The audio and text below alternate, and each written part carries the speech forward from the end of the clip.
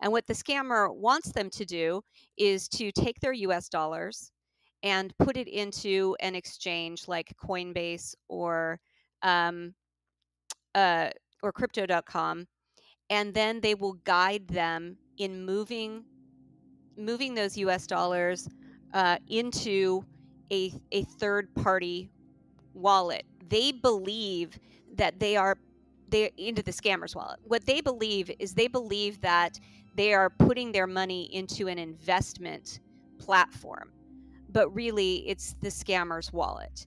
And what they are shown is a fake domain that leads them to believe that they have an account there and they have money there that's accessible and increasing in value. And just like you said, in the initial days, they will let them take out some money to give them some confidence in what's happening.